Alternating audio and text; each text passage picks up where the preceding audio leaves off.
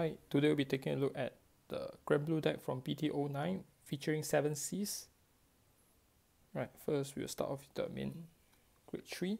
Right, all 7 C units shares the same ability. When this unit's attack hits, you may put a treasure marker onto a circle without any treasure marker. Right, so all 7 C units shares the same ability. So as the main vanguard, it gains ability according to the amount of treasure on your field. So if you're 1 or more, your rearguard may attack and intercept from the back row. If there are 3 or more during this turn, all your unit with 7C get power plus 5000. If there are 6 or more, after this unit's attacking battle, stand all your rearguard with 7C in name. Alright, so after battle, if you have treasure marker on all your circles, you may stand all your rearguards again. Next, go for the rare. This is slash shade. So second effect, during your turn, if this card is on a circle with marker, this unit get power plus 15k. The marker includes the protect 2. So if this card is on a protect 2, you get power plus 15k. 24k attacker. Right, so with Nightshade, you can actually put it at the back row and have a 24 attacker to swing from the back row. Next, we have the Spinel, Night Spinel. So enters the field, counter plus 1, 2 cards from the top of your deck into drop. From your drop, call up to 1 7C card other than this unit. So this is our main unit to revive your other comrades. Next, we have non-7Cs. So first of all, we have Grid Shade. And next, we have the new card, Columbine. So enters the field, counter plus 1 from your deck. Choose 1 card, up to 1 card, put it into drop, shuffle the deck, and call up to 1 card from the drop zone onto the rearguard circle. Cards with the same name can activate once per turn. Right, so you can choose any unit you need at that point of time, put it into drop, or you can just thin your deck and call anything you need from your drop zone.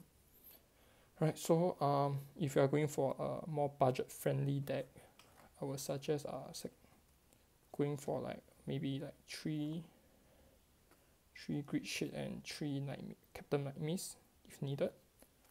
Right, or else Columbine is one of the best choice of this deck. Next, we have Nightclaw. So activate from the drop zone. If you have a vanguard with 7C in name, Soul Blast 1, retire 1 of your rearguard other than Nightclaw on the field. Call this from your rearguard circle.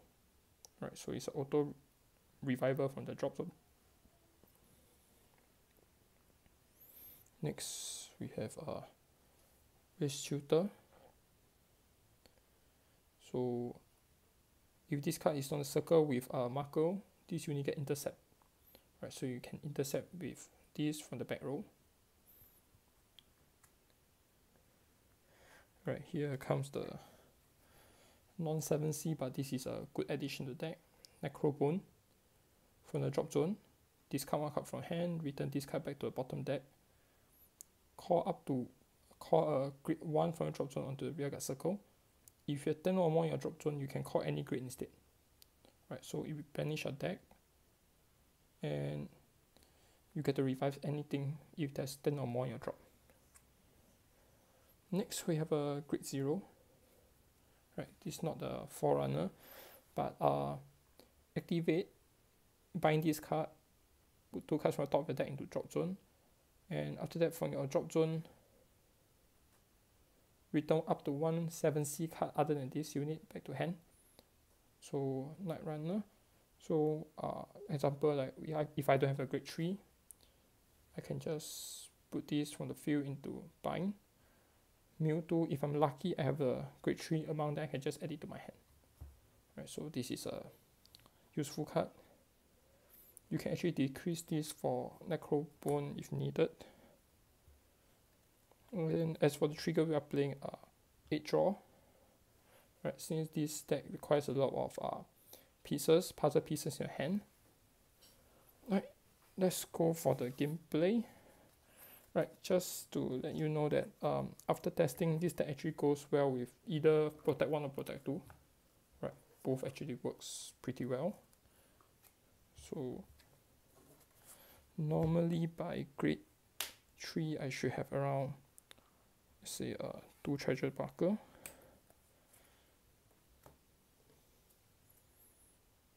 So put one here.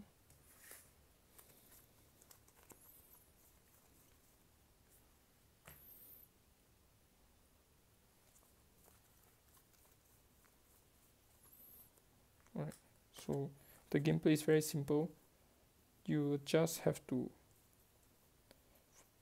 from early game, just keep rushing. This is actually a pretty fast deck.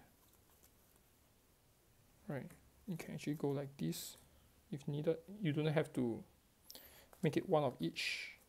You can even have like all the grade 2s on the field if needed. Like this. Right, it will still work. So basically, as long as attack hit, you can put a marker. So even if I were to attack the rear guard, it hits the rear guard, I can just put a marker anywhere. So the ideal is just to have 6, and of course leave the vanguard circle to the last one, because it's not necessary.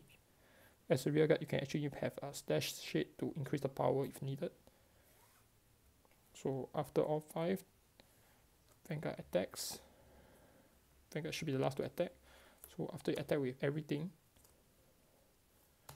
vanguard attacks and withstand everything.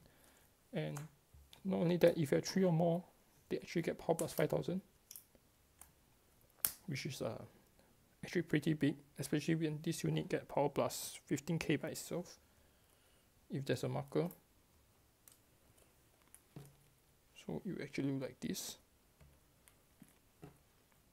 This is a pretty fast-paced deck. Right, it's a simple, budget-friendly and pretty aggressive deck. Right, so that's 7C.